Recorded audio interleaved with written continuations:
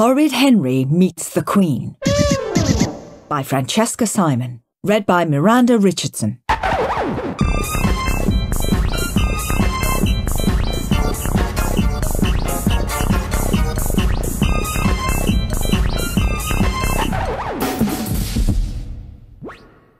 Perfect Peter bowed to himself in the mirror.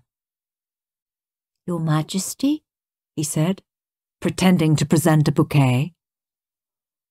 "Welcome to our school, Your Majesty. My name is Peter, Your Majesty." "Thank you, Your Majesty." "Goodbye, Your Majesty."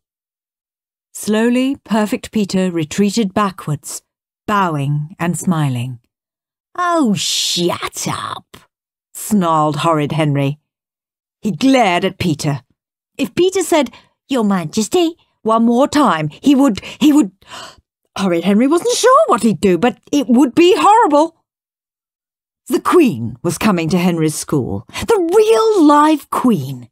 The real live Queen with her dogs and jewels and crowns and castles and beefeaters and knights and horses and ladies in waiting was coming to see the Tudor wall they had built.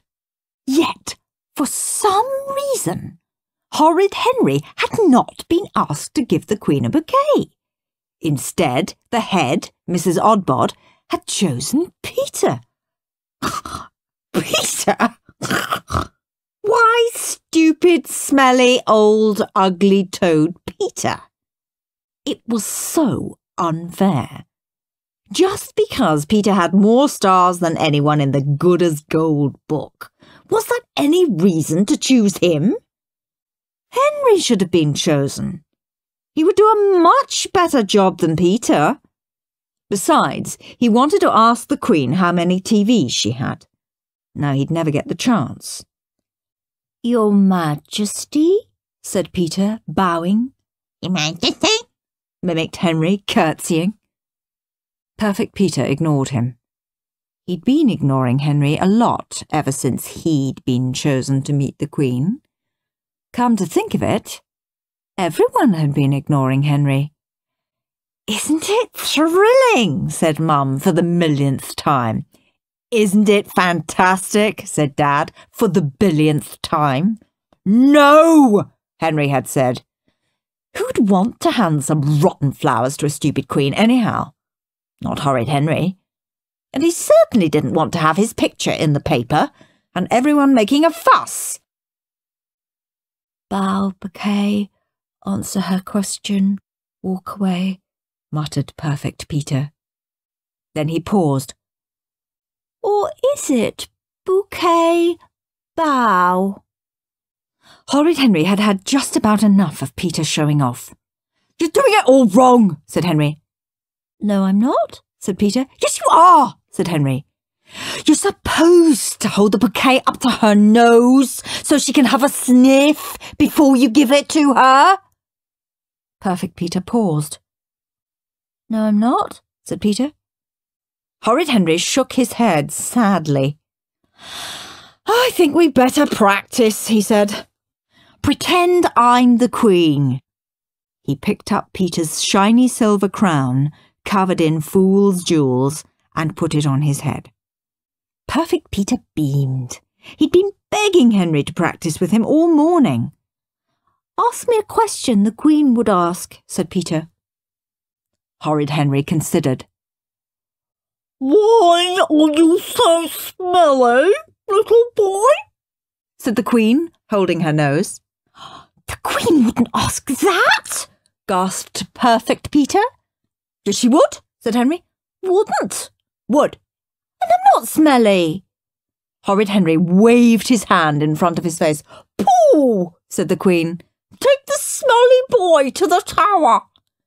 "Stop it, Henry," said Peter. "Ask me a real question, like my name or what year I'm in." "Why are you so ugly?" said the Queen. "Mum!" wailed Peter.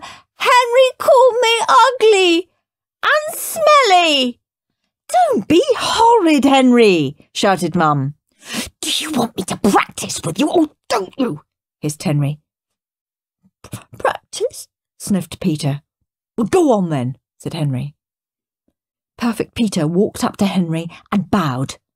Wrong, said Henry. You don't bow to the Queen, you curtsy. Curtsy, said Peter. Mrs. Oddbod hadn't said anything about curtsying.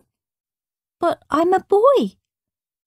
The law was changed, said Henry. Everyone curtsies now. Peter hesitated. Are you sure? Asked Peter. Yes, said Henry. And when you meet the Queen, you put your thumb on your nose and wriggle your fingers. Like this. Horrid Henry cocked a snook. Perfect Peter gasped. Mrs. Oddbod hadn't said anything about thumbs on noses. But that's rude, said Perfect Peter. Not to the Queen, said Horrid Henry. You can't just say hi to the Queen like she's a person. She's the Queen. There are special rules. If you get it wrong, she can chop off your head. Chop off his head? Mrs. Oddbod hadn't said anything about chopping off heads. That's not true, said Peter. Yes, it is, said Henry. Isn't. Horrid Henry sighed. If you get it wrong, you'll be locked up in the tower, he said. It's high treason to greet the Queen the wrong way. Everyone knows that. Perfect Peter paused. Mrs. Oddbod hadn't said anything about being locked up in the tower. I don't believe you, Henry, said Peter. Henry shrugged. Okay, just don't blame me when you get your head chopped off. Come to think of it, thought Peter, there was a lot of head chopping when people met kings and queens, but surely that was just in the olden days. Mum! Screamed Peter. Mum ran into the room. Henry said I had to curtsy to the Queen, wailed Peter, and that I'd get my head chopped off if I got it wrong. Mum glared at Henry. How could you be so horrid, Henry? Said Mum. Go to your room. Fine! Screeched Horrid Henry. I'll practice with you, Peter, said Mum. Bow, bouquet, answer her question, walk away, said Peter, beaming.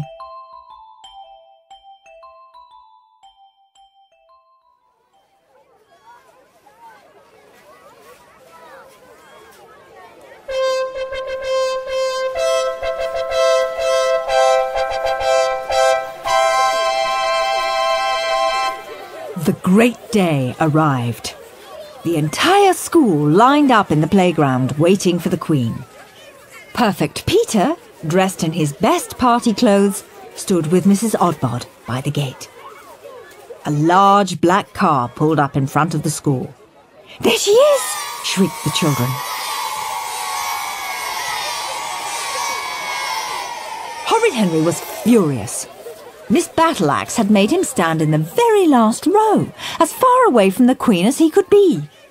How on earth could he find out if she had 300 TVs standing way back here? Anyone would think Miss Battleaxe wanted to keep him away from the Queen on purpose, thought Henry, scowling.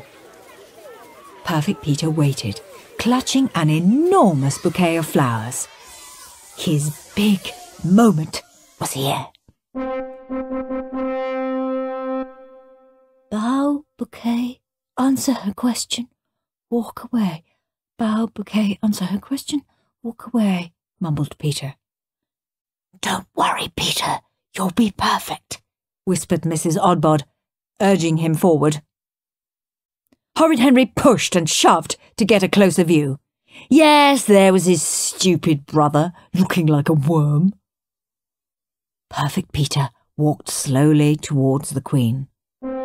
Bow, bouquet, answer her question, walk away, he mumbled. Suddenly, that didn't sound right. Was it bow, bouquet, or bouquet, bow? The Queen looked down at Peter. Peter looked up at the Queen. Your Majesty, he said. Now, what was he supposed to do next? Peter's heart began to pound. His mind was blank. Peter bowed. The bouquet smacked him in the face. "Ow!" yelped Peter. What had he practiced? Ah, yes. Now he remembered. Peter curtsied. Then he cocked a snook. Mrs. Oddbod gasped. Oh no! What had he done wrong? Ah! The bouquet! It was still in his hand. Quickly, Peter thrust it at the Queen. Smack! The flowers hit her in the face. How lovely, said the Queen. What? Wailed Peter. Don't chop off my head! There was a very long silence. Henry saw his chance. How many TVs have you got? Shouted Horrid Henry. The Queen did not seem to have heard. Come along, everyone, to the display of Tudor daub making, said Mrs. Oddbod. She looked a little pale. I said, shouted Henry, how many... A long bony arm yanked him away.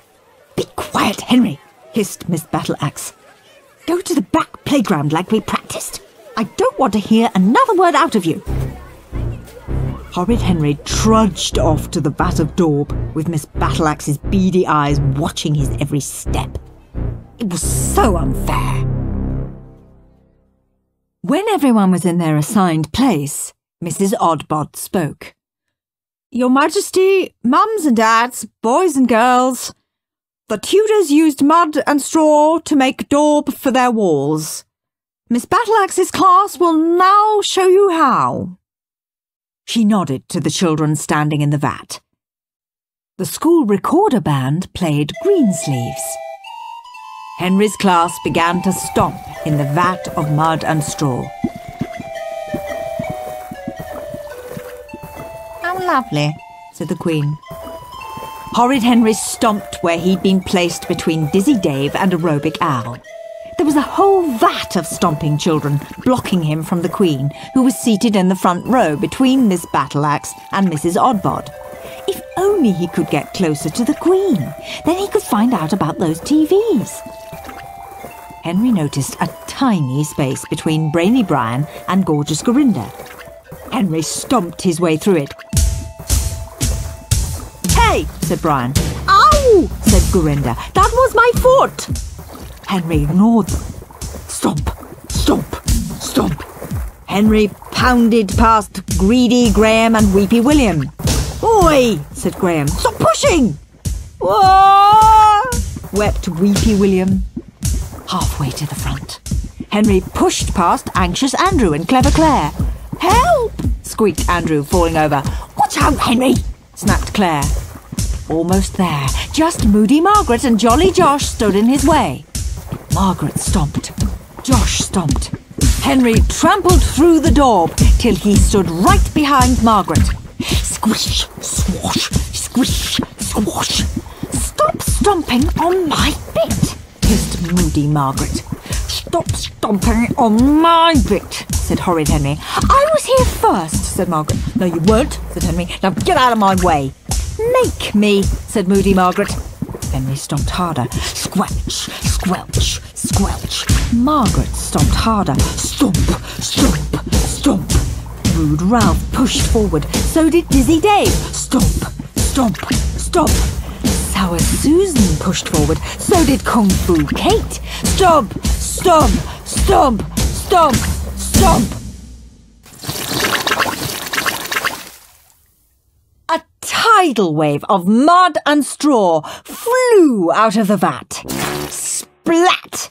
Miss Battleaxe was covered. Splat! Mrs. Oddbod was covered. Splat! The Queen was covered. Oops, said Horrid Henry. Mrs. Oddbod fainted.